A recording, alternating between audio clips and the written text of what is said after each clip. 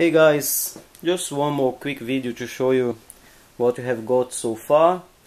I connect the motor driver to the Arduino, so I'm sending a PWM signal to the motor driver, so it seems to be working really good.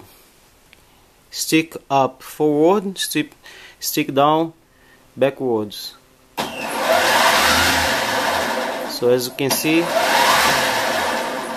I'm not even giving full power.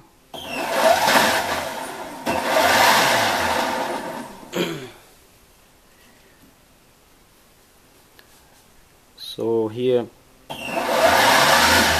forward and here backwards. The steering system is in this channel. So as you can see here,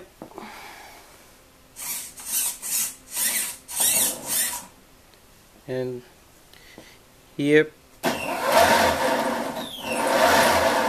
backwards and forward. That's it for a while. It's time to put the car in the right position. It's upside down now, and catch you in the next video.